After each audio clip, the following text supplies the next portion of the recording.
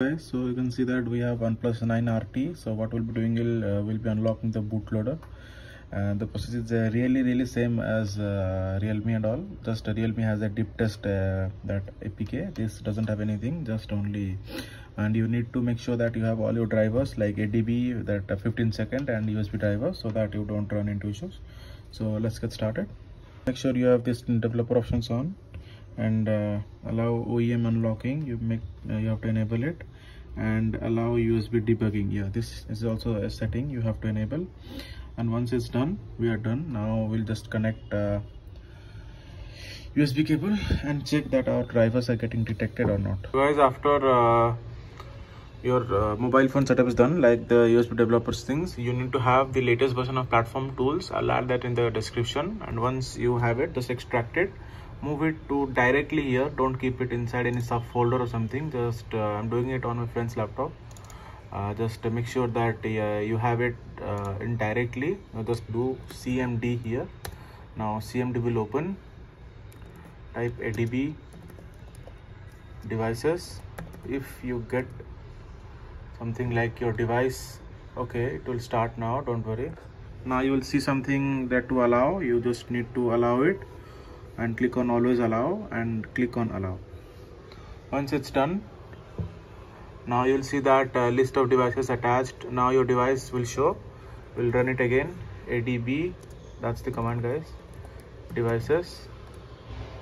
Now you will see that our device has been attached. Now we need to type the second command. So if your device is not getting detected, then you need to check your drivers. So the next command is ADB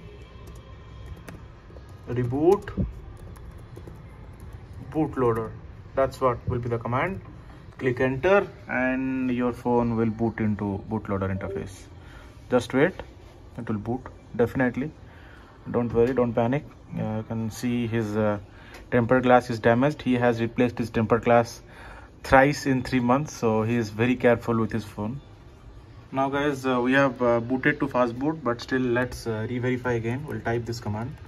Fastboot devices, yeah, CES.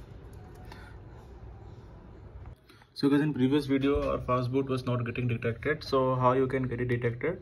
I got it done. So you just need to come to device manager and click on Android device here, and what do we call it, right click on it, update driver, then browse my computer, then click on let me pick a list, then choose your Android device here. Then make sure to install this Android bootloader interface. You just have to do it once and click on next, and it will be installed. And just after that, you will see that your device will be detected. So now we'll use the command of how to unlock this, then we'll be done. Use the Fastboot command.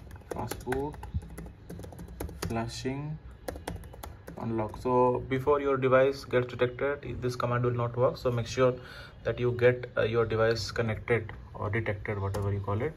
Now we will see the option here. Now use the volume buttons and the power button to select the option here. Guys, this will wipe your data. So make sure you have backed up everything, because your data will be gone. After your bootloader is unlocked, then only you can install a custom ROM.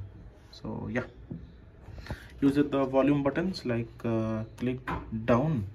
It is ticked here, unlock the bootloader. Now just click the power button and we are done. Yeah, make sure the option selected, unlock the bootloader. It's done. Click the power button and boom. Just wait, it will boot and it will, okay, this thing will be there. Okay, even my device also has it. Where is my device? Yeah, my device is here. Let me reboot.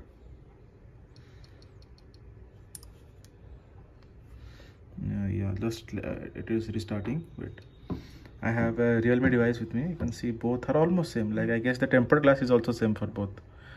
Okay, you see this message is here. Now my device will also have this same message. You have to set it up again, then we can proceed. You see, I also have the same message, one orange state. Yeah, you know, bhai's BBK Electronics. We have completely unlocked the bootloader. Just set your phone and then we'll proceed with the installation of the Pixel OS on this OnePlus 9RT. However, there is no TWRP, so you have to use ADB sideload, which is again new thing. Not a new thing, it's an old thing, but TWRP makes it easier. This will be somewhat difficult than TWRP, but it's easy, it's doable. So I'm giving my phone to my friend. He will set it up and we'll proceed later on.